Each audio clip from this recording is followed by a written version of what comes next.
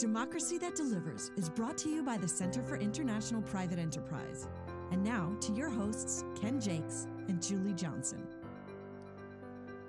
Hi, this is Ken Jaques. I'm the host of Democracy That Delivers, our weekly podcast here at CIPE, and I'm joined in studio by my friend Anna Kompanek. She's the director of the Global Department here at CIPE. Hi, Anna.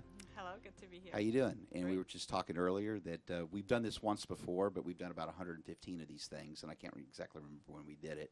But you've done a few of these overseas where we've taped, and then we've added on once we got the tape back to Washington. That's correct. I have been the overseas correspondent, but it's good to be The back in the studio. That's a good title, actually, overseas correspondent. And I'm joined also by our guest from, he's now from Minneapolis, Minnesota. Not from there, but you're living there now. Yep. You were living here for 30 years, though. Your name is Gerry Zack, and you're the incoming CEO of CIPE, which is... It's actually the Society for Corporate Compliance and Ethics. Oh, Yes. terrific. And tell me what you do there. Well, I'm the incoming CEO there, and well, for starters, thanks for having me. Yeah, But we're looking forward to it. yeah, it's kind of an unusual title, and it stems from the fact that Roy Snell, our co-founder of the organization and longtime CEO, announced his retirement last year. Mm-hmm. And part of the transition plan that the organization came up with was sort of a one-year overlap period here. So I began with the society on November the 1st, and that period where I'm the incoming CEO and Roy is the CEO will last up until this upcoming November the 1st. What exactly does your organization focus on? Well, we focus on compliance programs and compliance and ethics programs globally. The organization actually started out focusing solely on the healthcare sector. Mm-hmm. Thus, we've got this sort of a long name of Society for Corporate Compliance and Ethics and the Healthcare Compliance Association. So it started out solely in the healthcare sector, but a number of years ago now, the organization expanded its focus to focus more broadly on non-industry specific global compliance and ethics programs. And when you talk about programs, are you talking about training programs? Well, Both here in the United States and abroad? Or? Well, one of the things that we offer is a lot of training, but our membership is comprised of compliance professionals and compliance professionals who operate compliance programs within their organization. So the whole focus of a compliance program, a little bit different than, say, what a general counsel's role is. A compliance program is focused on sort of identifying compliance requirements, making sure that procedures are in place to comply with legal and regulatory requirements, to perform ongoing monitoring, and then if problems are found, sort of remediate the compliance-related problems. So it's kind of a holistic view of compliance. And your membership is not only here in the United States, but also abroad as well? Exactly. We've got 19,000 total members right now, and the global portion of that is now up to a couple thousand and growing So rapidly. that would equate to close to 19,000 companies that they represent? Or? Yes, in some cases there are multiple members from the Right. same company, but no. But generally speaking, it's pretty close. Exactly. So we're talking about a lot of companies. A lot of companies. And I'm assuming both large and small companies as well. Yes, quite an interesting mix, both from a size perspective as well as, just to put this in, give some perspective, because we just recently researched this, we've got members in 98 countries and certified members in 85 countries. So the global growth has been pretty impressive. Now, do you have a certification process of your own that you go through that you have to have before they can become members? They don't have to be certified to become a member. So we've got non-certified members, but yes, we do offer a certification program. It's the globally recognized program, the CCEP and the CCEPI, which is the international version of the Certified Compliance and Ethics Professional So you Program. offer that. I noticed on your bio too that you've worked in nearly 20 countries, I think 17 to be precise, that I read. What's the number one problem that you've seen when you've done training programs in other countries? Well, it's interesting. It's because there are a variety of programs, and it does tend to change a little bit as you go from one region of the world to another. But I would say that one of the recurring problems is with the compliance program not getting a sufficient seat at the table, as a senior enough position within the organization. It's the problem that we see is in some parts of the world more than others. It's sort of tamped down or non-existent. And what's the reason behind that? Do you think that they don't? That they're not seen or they're not given the responsibility that they probably should within an organization? Yeah, I think in part, it's a natural maturation process of seeing what the benefits are to preventing, finding, and fixing problems, as opposed to waiting for something big to blow up. Because to kind of put it in its most simplest terms, that's the real goal of a compliance professional, is to prevent, find, and then remediate problems. So it's like preventive medicine in a way. Yeah, absolutely. And I don't think this is unique to this profession. We've seen it in other professions as well, that until management sees the real value in taking a more proactive stance, they don't give it adequate respect and devote resources to it. And then, unfortunately, many of the companies that do are the ones that have found out the hard way. They've had a huge scandal, and if they only had a compliance the program, Siemens of the world, and exactly, that's what happens. Yeah, and so it's more of a reactive mode rather than a proactive mode. And then what you try to do is get companies and organizations to take a more proactive approach to this to prevent things from happening in the future. Exactly. Take a more proactive approach, and some of what goes into a compliance program is based upon some of the guidelines that government agencies have put together. For instance, a lot of it started here in the United States with the federal sentencing guidelines, which are the guidelines that federal judges use in assigning penalties to corporations who are found to have violated a law. And there's an expectation that there be a compliance program with all the elements of a compliance program in place. And if, for instance, if a company has a violation, just pick a law, whether it's the Foreign Corrupt Practices Act or anything else, the amount of their fine, their penalty, is going to vary widely based upon a lot of factors. One important factor of which is, did they have a compliance program in place?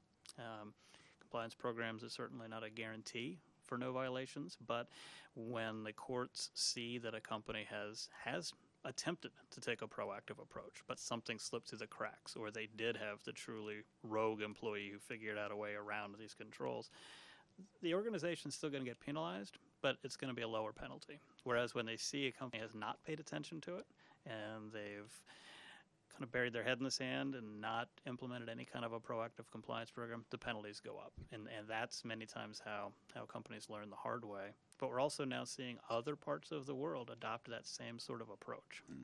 So you mentioned the Foreign Corrupt Practices Act. When did that come into effect? How many years ago was it? That was back in the 1970s. So it's been around a long time. Mm-hmm. Yeah. And what type of evolution have you seen in terms of the way companies react to that since then? I mean, obviously it was new in the 1970s, and I think you've seen an evolution where companies thought they could get around not the act itself, but it's in their best interest maybe to bribe officials in other countries and things like that because it's good business sense.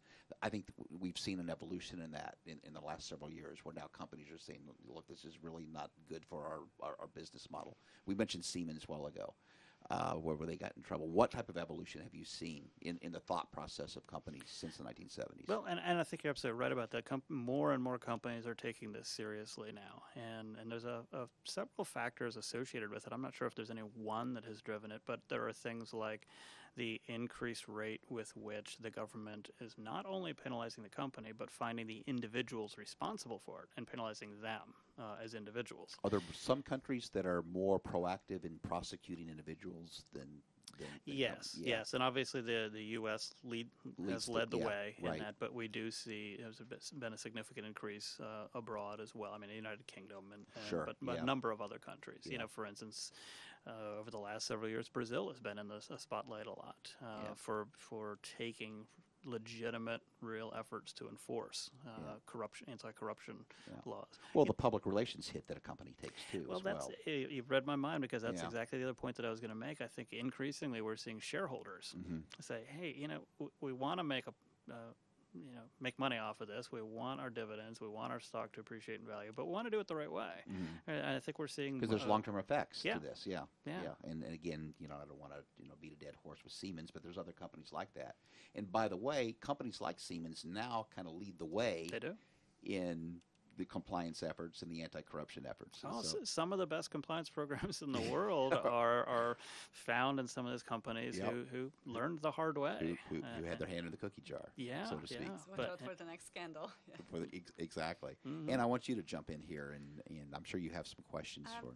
Yes, Gerry. So I know that you are an accountant by training. Can you tell us a little bit more about your journey from that field into the compliance field? Because I feel like you kind of read my mind, and I was going to ask you the same thing. It mirrors the evolution of the field itself. That compliance is a fairly new profession, and people with different prior background come to it. So tell us your story. Yes, it's an interesting point because, and you're absolutely right. So many people that are currently in compliance didn't start out in compliance. They started out in other fields, and they either intentionally or just by default ended up in compliance. And but what we now see are more and more young professionals, some of which have legal backgrounds and some of whom don't. But as an alternative for starters, for the people who are getting, say, a legal training, going to law school. Do you have legal background? No, I don't. Okay. But more and more people are viewing that as an alternative to, instead of just starting out with a law firm, maybe I'll start out in compliance. In my particular case, my evolution really was a very natural one of starting out in accounting and public accounting and doing audit work. The nature of the audit work I did very quickly evolved from purely financial auditing to compliance-related auditing. I was auditing a lot of organizations that had compliance requirements, not-for-profit organizations. Was it with a firm or yes. or a company? It was, okay. Yes. So I was with a firm working on a lot of different types of audits, but many of my clients had some sort of compliance component to the audit, either a hospital with a cost report, a not-for-profit organization with federal funding, a government contractor, a financial institution. So, from pretty early on, my focus was on more compliance auditing. But after several years of auditing, the forensic aspect of the accounting really kicked in terms of being exposed to a couple of investigations. And that became an area that I really specialized in, more of the forensic accounting, doing compliance and other types of forensic investigations. And so for a number of years, I had my own practice, kind of a small boutique practice here in the Washington, D.C. area, where that's exactly what we specialized in. And then along the way, I spent some time with a couple of other firms doing the same sort of work. I actually then spent about 2 years as a compliance officer for an organization here in Washington, D.C.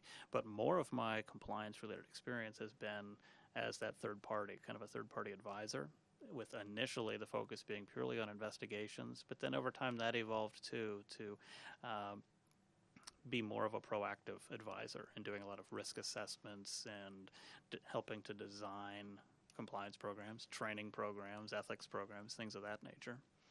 In your experience, and this is going back over 30 years, and I noticed on looking at your bio that you're a fraud expert. You've done a lot of work in fraud and corruption.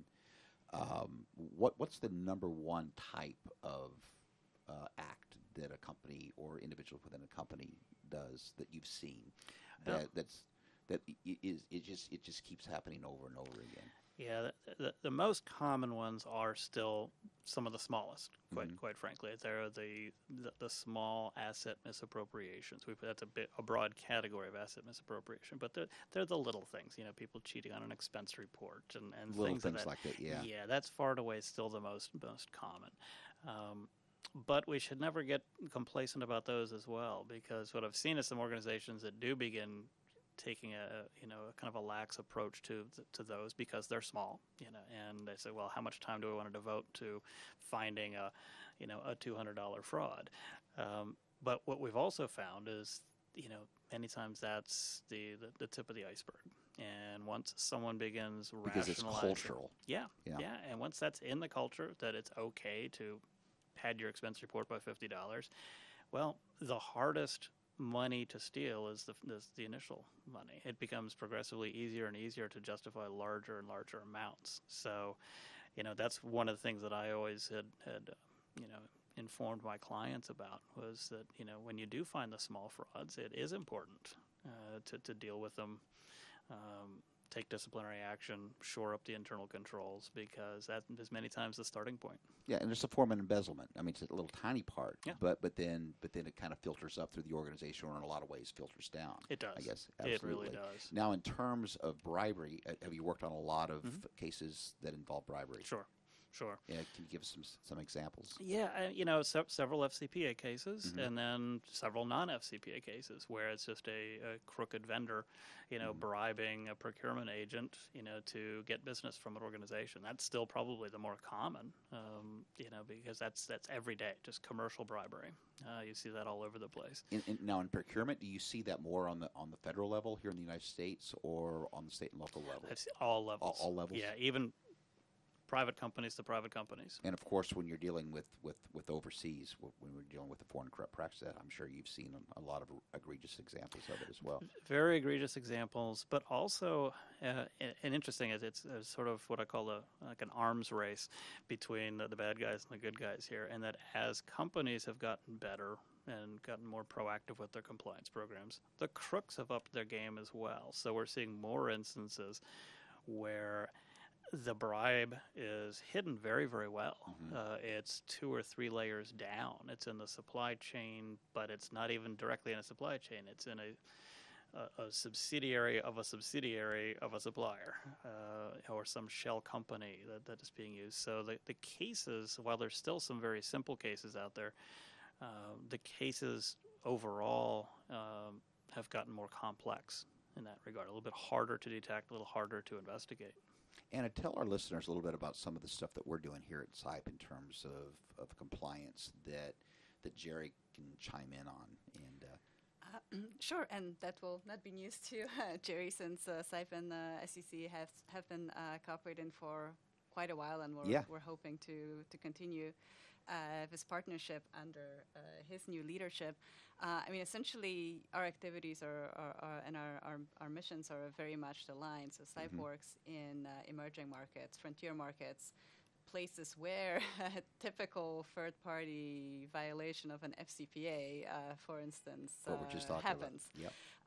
And we focus both on helping to improve the business environment overall by working with local partners on policy reforms, so that it is just a safer, cleaner environment for everybody to operate in, for foreign companies and subsidiaries for local companies and so on. And we also work with local businesses to help them, especially mid-sized businesses, to help them better understand what having a compliance program might mean, what the business case for it might be, how it can be a really great way to manage your risks, and how it can be a way to open business opportunities especially with multinational corporations who are very much concerns about their exposure in developing markets. One question that I always ask myself, and we've done a lot of interviews with people who have similar backgrounds to yours, but coming at maybe a little bit different direction. One thing that I keep hearing is that we talked about the evolution from the 1970s into now, and we talked about how companies view themselves and view their role in anti-corruption efforts. We talked about a few while ago, like public relations and shareholders and things like that. But what are the raw economic indicators that provide hope for companies that comply?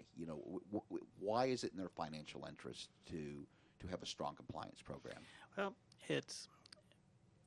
there's the carrot and stick aspect to it, with clearly the penalties and the disgorgement of profits that are imposed when a company is caught are so substantial. It would, not having a compliance program would be analogous to, let's just stop having insurance as well. Because that's a pretty strong statement.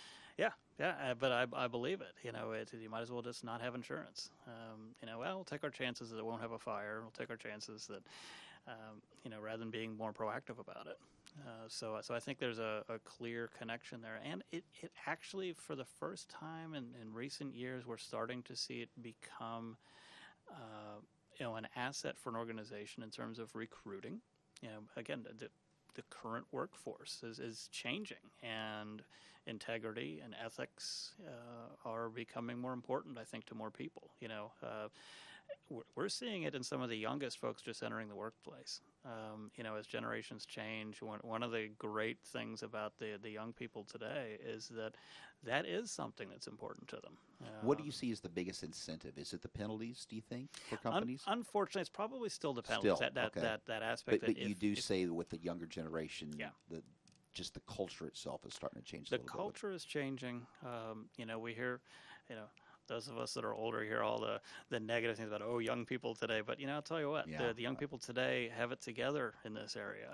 And we're seeing more and more of them ask questions about things like, what's your workplace culture like and things of that nature. And it's more important to them.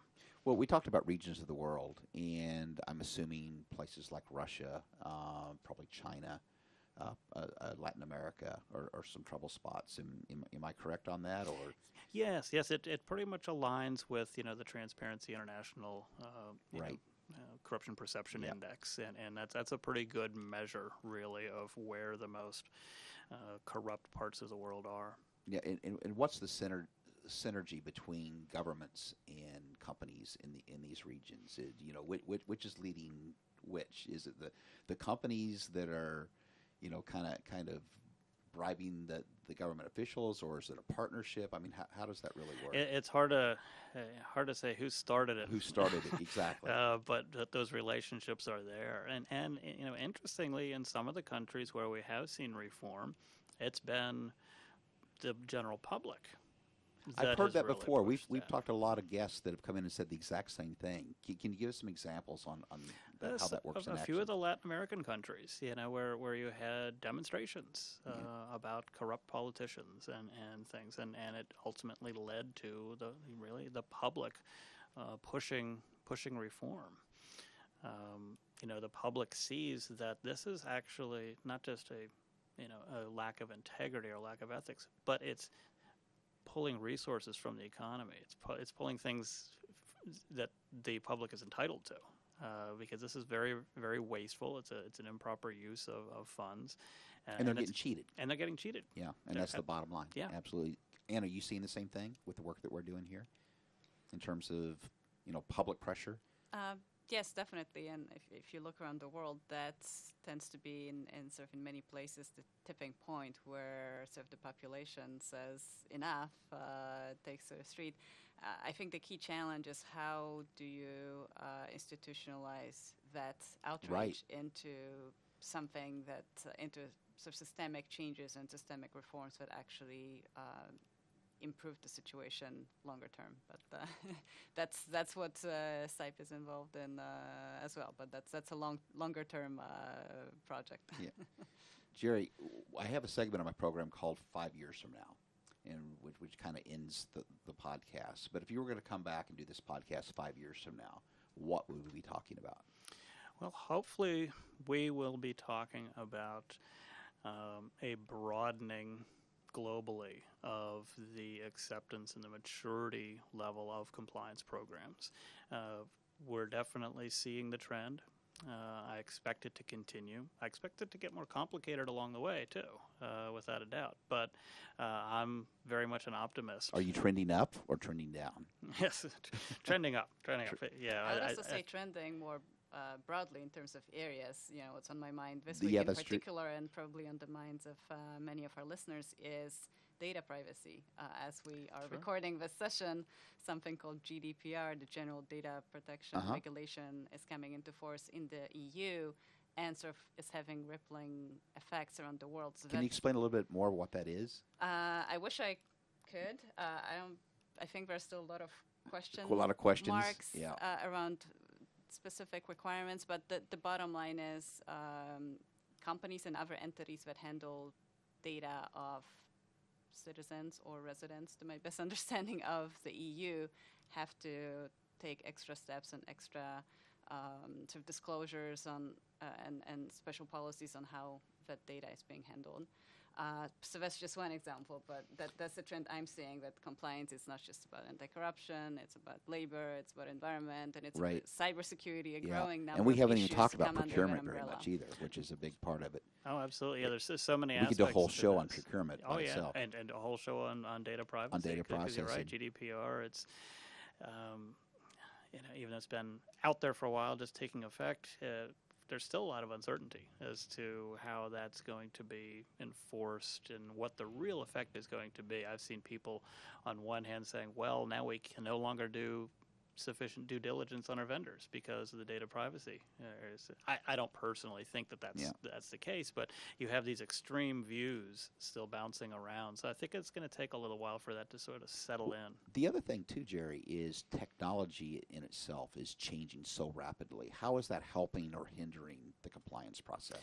Well, and I think it's both. Yeah. You talked about the people who are trying to get around these rules, they're using it as well. I'm sure. So. Yes, because of where the technology is an asset for us is, we have an improved ability to monitor for signs of non-compliance, for breakdowns in internal controls, whereas in the past, where things were more manual in nature, it was very difficult to monitor whether we are seeing things internal controls breaking down in one region or one operation or another. Now, with there being much more digital evidence and then the technology to apply to that digital evidence, we have the capability of jumping on compliance matters much more rapidly.